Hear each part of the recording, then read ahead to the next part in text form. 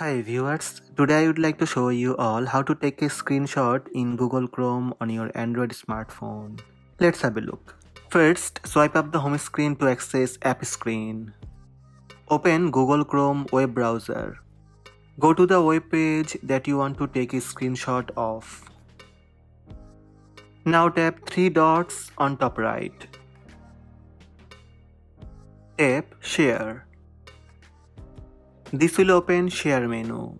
Here you will see New Screenshot. Tap Screenshot. You can crop your screenshot, or you can add text on your screenshot, or you can draw a line on your screenshot. Tap Crop. Now you can crop your screenshot. Tap tick sign when cropping done. Tap Draw button and you can add line. Also you can tap Text to add text on your screenshot. When your editing finished, tap Next button on top right. This will open three options: share this screenshot, save to device only, or delete. Tap Save to device only. This will start downloading screenshot.